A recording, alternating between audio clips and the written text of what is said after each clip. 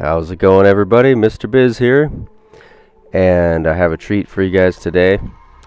This is going to be a Dead and Alive tutorial on High Charity, and I'm showing it from the start of the map here. So the skulls I have on for this are Black Eye, Sputnik, Feather, and Bandana. And you could really do it with different skulls if you pretty minimal approach if you want to, but it's really fun to launch the Dead and Alive player around with the extra physics skulls and everything. So the first part of this is you're going to want to get the sword. It's pretty critical for the setup, and also make sure that you'll see I got pretty lucky there, and that box is sitting right in front of the door. Make sure that happens, and if somehow all the boxes fly off, start over, because you're going to want a box for this setup. Now, the first thing you want to do is preserve. There's a checkpoint that happens when all the enemies have died in this starting area, and you want to make sure. You can see I left the grunt there just in case he was the last enemy by some chance. And yeah, so that's kind of the first general part of this. Get rid of the infection forms. They're a problem.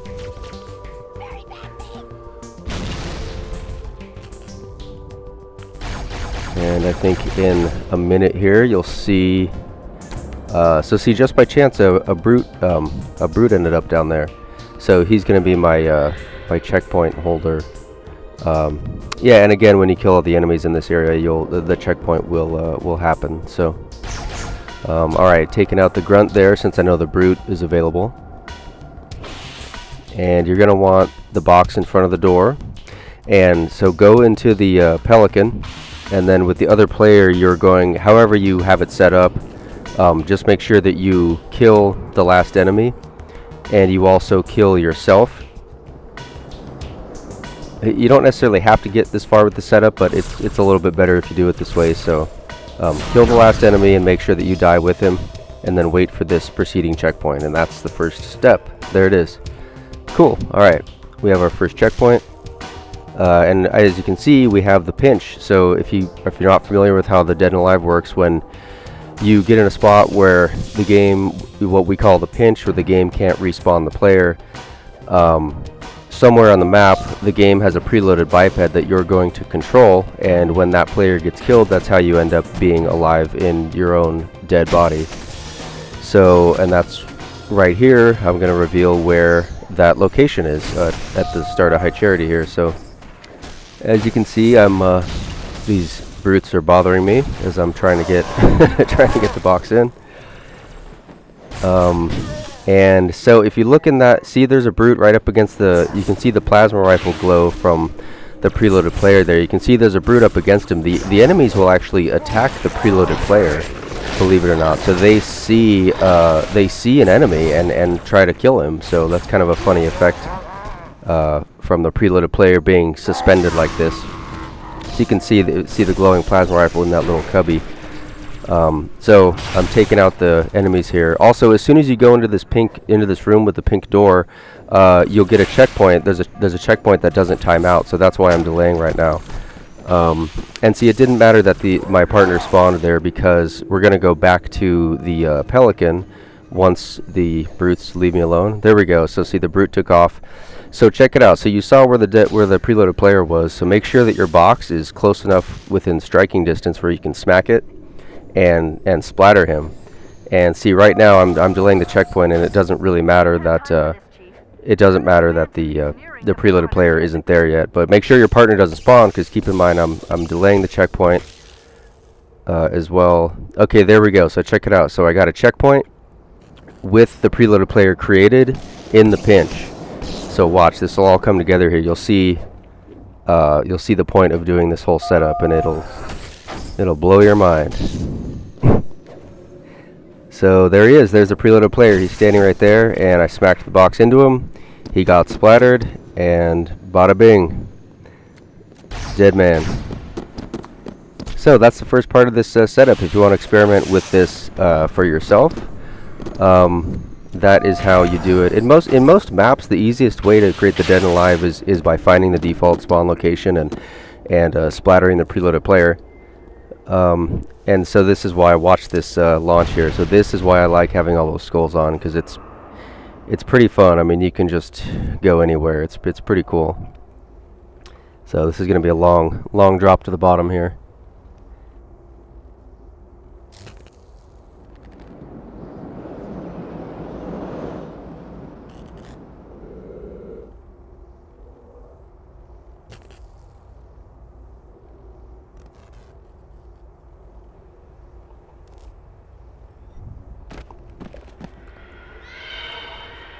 Alright, so our guy is finally at the bottom of the level.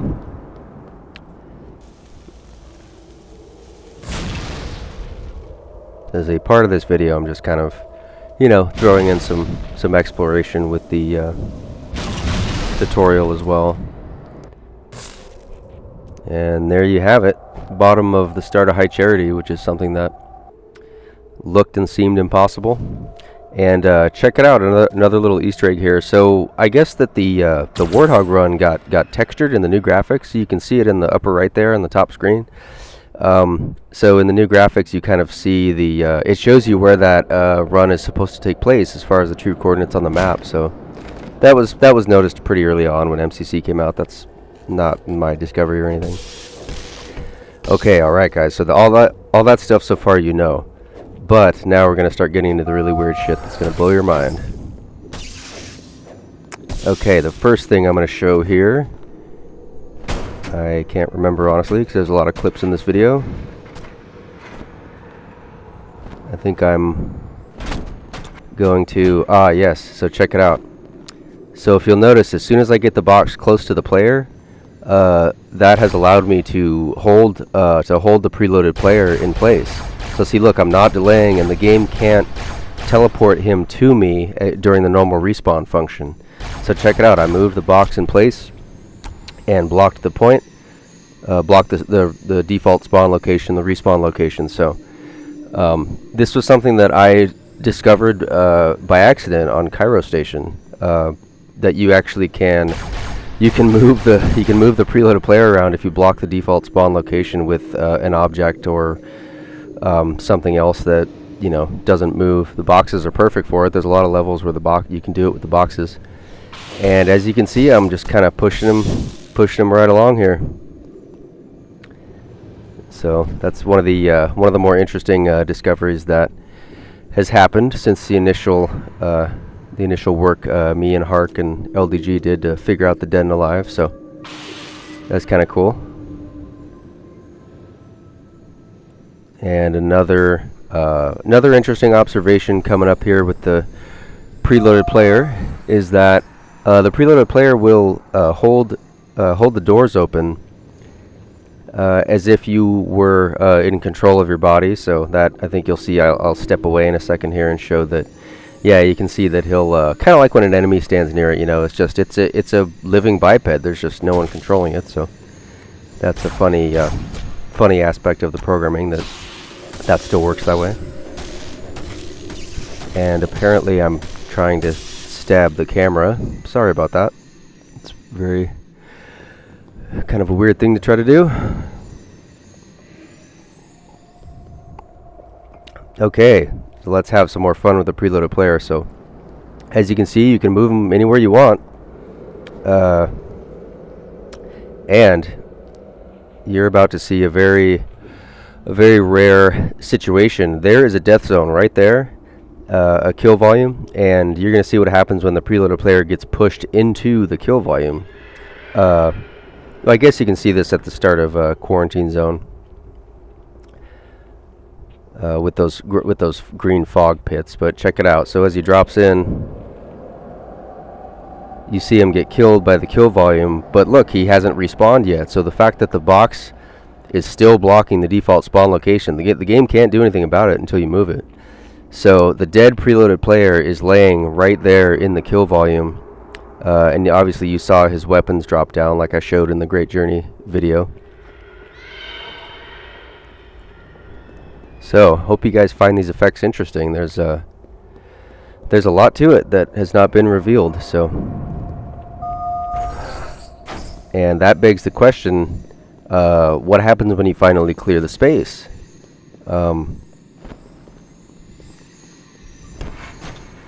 And if you'll notice, that happened really quick, but what happened was that the preloaded player got created in place, and the control of the player respawned inside of him, and then he flew and teleported to the living player. It all happened in very quickly, so watch that again frame by frame if you can. So interesting effects indeed. Okay, let's see what's in the grab bag of clips here.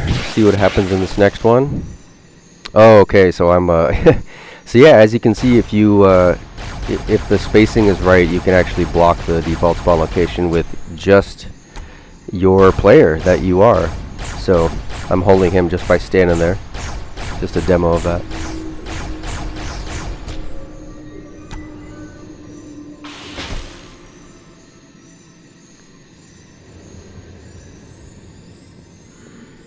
And there you go. So that shows what normally happens as soon as the default spawn is not blocked anymore. The game will successfully respawn you.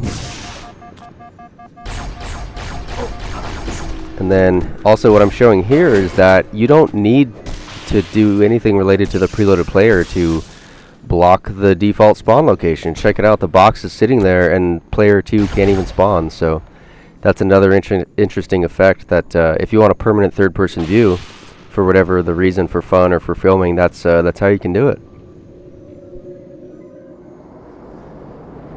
Okay, well, in conclusion, yeah, this is a pretty weird game. It's this is the physics of respawning are a lot more complex than you would ever really expect, and I still just don't understand it really. But hope you guys find this some of the observations and experiments fascinating with this, and yeah, I appreciate the interest in people wanting to understand it. Thanks for watching, and liking and subscribing and commenting. So if you guys didn't care, I wouldn't even make these videos, and I appreciate everyone that likes to watch this stuff. So anyway, enjoy this bonus clip that I had on my hard drive, which is, we've done it before, but a while ago it was discovered that you can end the level by hitting the volume trigger over here, and if it hadn't been done in a different way, we would have done it with the Dead and Alive this way once it was discovered. So anyway, I appreciate you guys, and thank you for watching and the views and everything, and hope you found it interesting. So bye.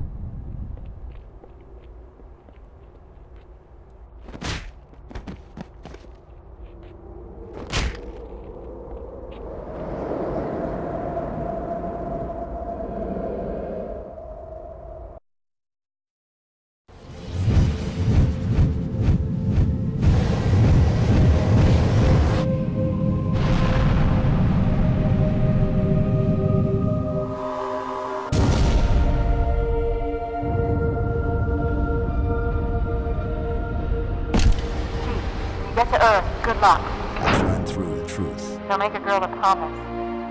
If you know you can't keep it.